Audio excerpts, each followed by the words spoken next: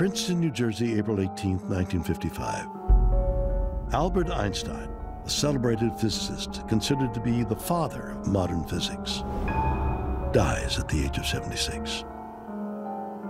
While Einstein's wish is to be cremated, Princeton Hospital Chief Pathologist Thomas Harvey must first determine the cause of death. But with the body of Albert Einstein on the autopsy table, Harvey's interest is drawn to something else. He wanted to find out what made Albert Einstein tick.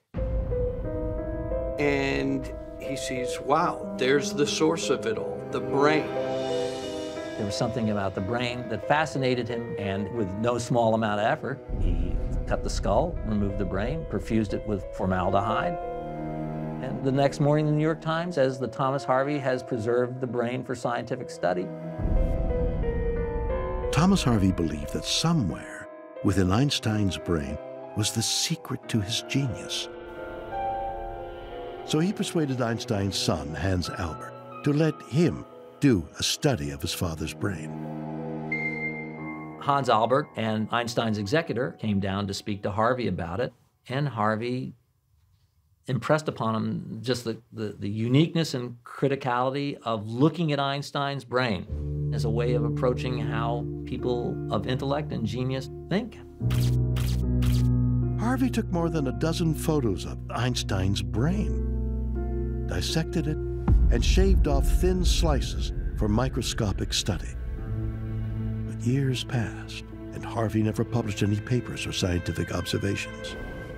He also never returned the brain, but rather stole it and kept it for himself, with no intention of ever giving it back.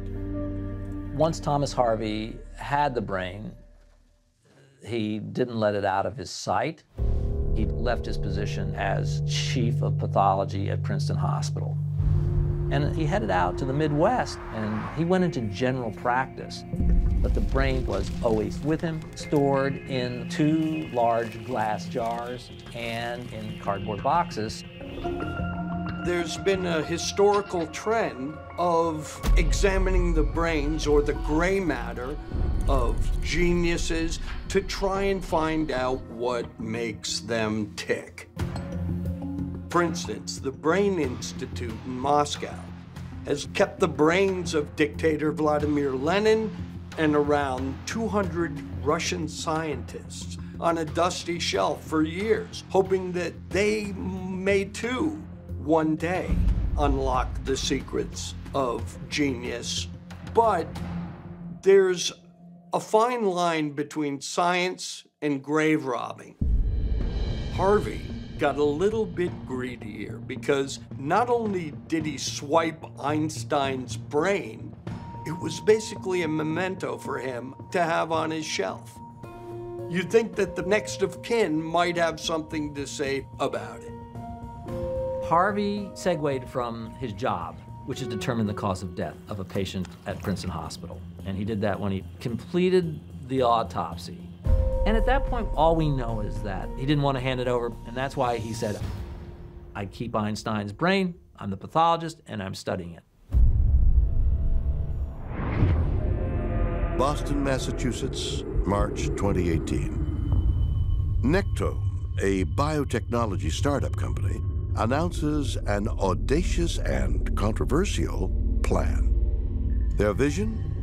A groundbreaking technique that can take the data stored inside a human brain and transfer it into a computer. There are companies like Nectome that are attempting to preserve the brain and the mind. Our methods of analyzing the connections between neurons in the brain are getting really good. And so eventually we'll be able to model the connections between all the neurons. And at that point, we'll have a better idea as to whether or not it's possible to upload a brain into the cloud. But we'll have to wait and see what happens.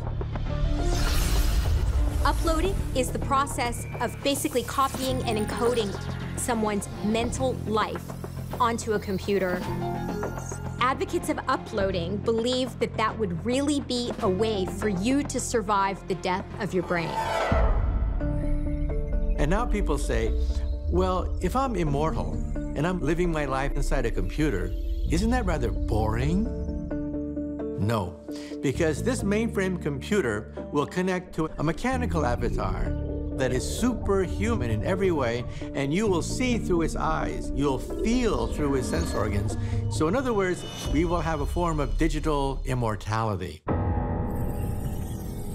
Digital immortality, the incredible notion that we might someday be able to live forever. But if the information inside our brains can be copied and transferred, like information onto a computer hard drive, does that mean it can keep and store everything? Like our personalities, perhaps? Or would something be lost in translation? There are two issues to consider here. First of all, why believe that a digital copy of you is capable of being conscious? The second issue is that it doesn't at all follow that that being would really be you, that you are the survivor rather than a digital copy. Consciousness is one of the most hard to define phenomena about the human brain, and it's also what separates us from all other species. It's this idea that we have internal reflection. Can we actually live on forever in a computer and still be able to preserve all our memories, all our friendships, all of the different things that we love? And I think that that's a very romantic notion for a lot of people, that they want to feel like there's a way to go on forever. But you can't separate the brain from the rest of your body. There are those who believe the human brain has more potential than even the brain itself can imagine, and that its true capabilities might be limitless. In some ways, we know more about the far reaches of the galaxy than we do about the human mind.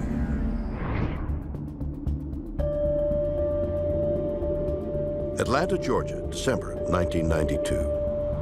17-year-old Amy Tippins is having difficulty breathing. Suspecting that she has some form of pneumonia, she makes an appointment with her family doctor. But the actual diagnosis she receives is, in a word, shocking. My senior year of high school, I started developing what I thought was pneumonia, and then when they went in and do some further testing, they realized I didn't have a pneumonia. It was actually a tumor pushing on my diaphragm and making it much harder for me to breathe. And I was in full liver failure. They said she needs to have a transplant or she'll hemorrhage to death. With time running out, Amy received her new liver and survived. But in the months following her transplant, she found herself exhibiting interests and abilities that were not only new to her, but also surprising. Not long after surgery, some things about myself and some of my traits had changed. Within a couple years of my transplant, I really started to love projects like replacing flooring on my own. I never saw flooring being put in. I never saw anything like that being done. What I discovered is it was actually fun to work with my hands. Just kind of go, huh, that's interesting.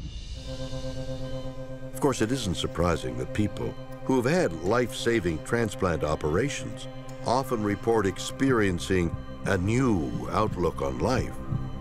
But new interests? New personality traits? Is it possible that Amy Tippins was getting these from somewhere else? I knew my donor was a male. I knew he was 47 and that he had been killed in a car wreck in Columbus, Georgia. So I went to the library and I started looking up obituaries for that time. And I kind of backed into his obituary and backed in to figure out who he was. What I discovered is he was a police officer. He was 47 and his name was Mike. His sister told me that he did a lot of his own home renovation. He also liked to work with his hands. He liked to do projects. When I found out who my donor was, it made a lot more sense on why some things about myself and some of my traits had changed after transplant. Can transplanted organs really contain some part of the donor's identity? Conventional medicine believes the notion is far-fetched. So how do you explain what we just saw? Is our life experience encoded not just in our brain, but throughout our entire body?